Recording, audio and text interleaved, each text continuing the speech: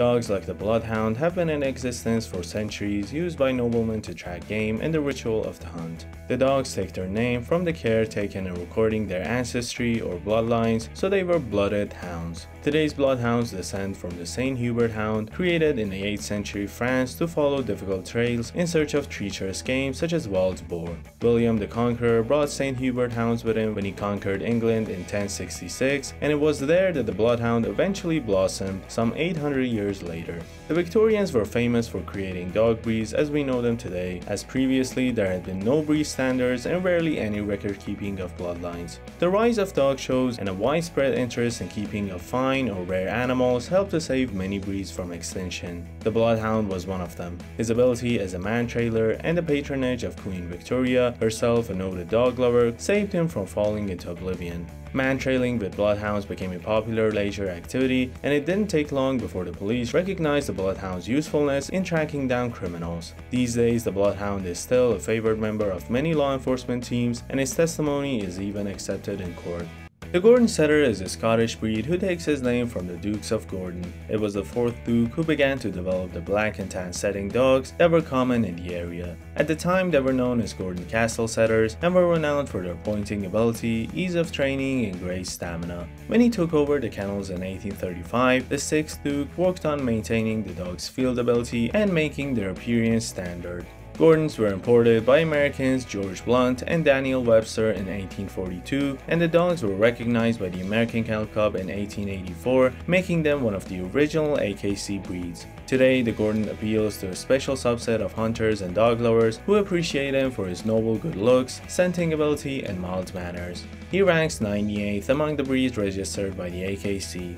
The Bloodhound is calm by nature, but by no means lazy. Forget that image of the sleepy hound on the front porch. This is a working dog capable of trailing a scent for hours or even days. Life with a Bloodhound puppy can be best described as bedlam. Bloodhounds are master chewers and can easily destroy walls, doors, and furniture if left unchecked. They will also eat anything in the hope that it's food, including but not limited to rocks, socks, toys, plastic wrap, kitchen towels, etc. The list goes on and on. It's not unusual for this breed to require multiple veterinary visits or even surgeries to deal with intestinal blockages. Constant supervision and a good crate are essential to raising a Bloodhound puppy. A bored Bloodhound with energy to burn will create his own entertainment. He's a champion hole digger and can remodel your lawn in no time flat. Given the slightest opportunity, he will escape your yard to follow an intriguing scent and wander for miles before realizing home is nowhere to be found. He's not able to backtrack, so it's best to prevent breakouts by enclosing your yard as thoroughly as if it were Alcatraz or Fort Knox. The Bloodhound is renowned for his gentle nature, but beneath that placid exterior lies a tough, stubborn, independent hound.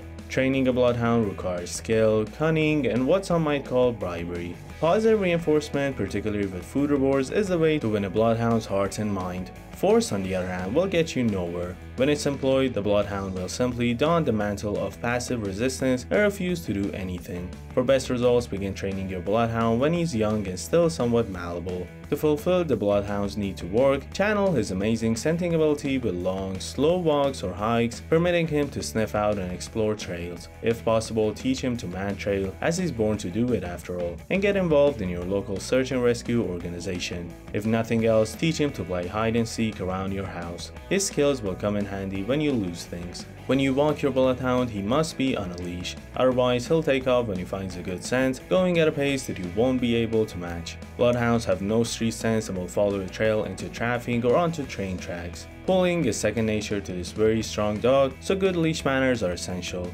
Start teaching them as soon as you bring your puppy home and work with a trainer that the lessons are in fact taken. Before we continue, please consider hitting that like and subscribe button, as it would mean a lot. Thanks.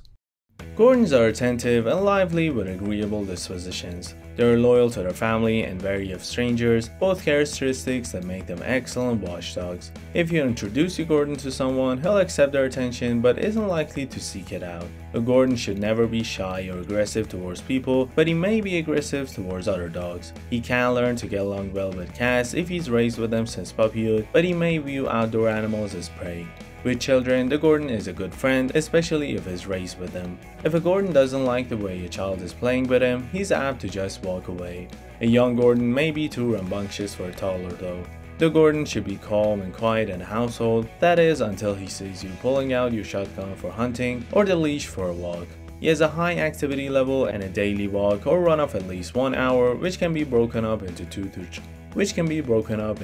or 3 outings, will meet his exercise needs. He's best suited to a country home where he can practice his hunting skills. If you don't hunt, try him out in agility, dog diving, obedience, rally, or tracking. In the field, the Gordon is cooperative, with strong drive and good scenting ability. He must generally be taught to retrieve, but he's capable of tracking wounded birds and bringing in dead game on land and from water. He often ranges out when he's hunting, but he's usually good about checking back in. This is an intelligent dog who is moderately trainable. He responds best to patient, gentle handling. In bloodhounds, the most serious and potentially expensive health problems are hip and elbow dysplasia, eye conditions such as entropion as the eyelids roll inward, extropion as the eyelids roll outward, and a condition known as dry eye are potential concerns. Another health problems that may affect the bloodhound is hypothyroidism, a common hormonal disease in dogs in which the thyroid gland doesn't produce enough thyroxine. Not all of these conditions are detectable in a growing puppy, and it's impossible to predict whether an animal will be free of these maladies, which is why you must find a reputable breeder who is committed to breeding the healthiest animals possible. Gordon setters can be affected by certain health problems. The most common orthopedic conditions are hip and elbow dysplasia, and an eye disease called progressive retinal atrophy is a potential concern too. Hypothyroidism may affect the Gordon. It's a common hormonal disease in dogs in which the thyroid gland doesn't produce enough thyroxine. Cancers such as fibrosarcoma are also seen in the breed. Not all of these conditions are detectable in a growing puppy, and it's impossible to predict whether an animal will be free of these maladies, which is why you must find a reputable breeder who is committed to breeding the healthiest animals possible. The Gordon Setter Club of America participates in a Canine Health Information Center, a health database. Before individual Gordons can be issued a CHIC number, breeders must submit hip and elbow evaluations from the Orthopedic Foundation for Animals OFA and eye test results from the Canine Eye Registration Foundation. Pen hip certifications of hips are also accepted. Bloodhounds have short, easy care coats in black and tan, liver and tan, or red, and need only a weekly brushing or wipe down.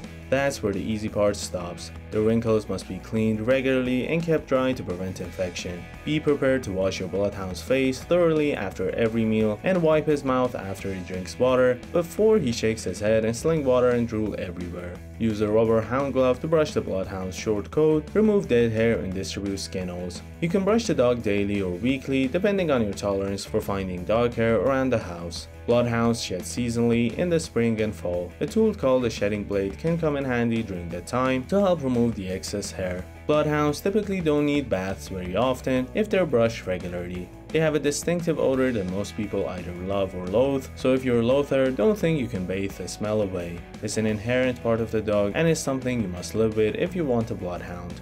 The Gordon has a long, thick coat with feathering on the ears, legs, belly, and tail. Depending on the type of train your Gordon is out in every day, you probably need to brush and comb him 1 to 3 days a week to prevent or remove tangles and mats, remove dead hair, and distribute skin holes. In addition to brushing, you'll need to trim the hair on the bottom of his feet and between his toes. The Gordon Setter sheds moderately. The more often you brush him, the less hair you will find on your floor, furniture, and clothing. Gordons also love swimming and playing in water, so be sure to keep the ears clean and dry to prevent bacterial or yeast infections from taking hold. The rest is basic care. Trim the nails as needed, usually once a month, and good dental hygiene is important, so brush the teeth frequently for good overall health and fresh breath. Check the ears weekly for dirt, redness, or a bad odor that can indicate an infection. If the ears look dirty, wipe them out with a cotton ball dampened with a gentle ear cleaner recommended by your veterinarian. It's best to introduce your dog to grooming at an early age so he will accept it gracefully. Alright guys, which one do you think you'll get? Tell me down in the comments.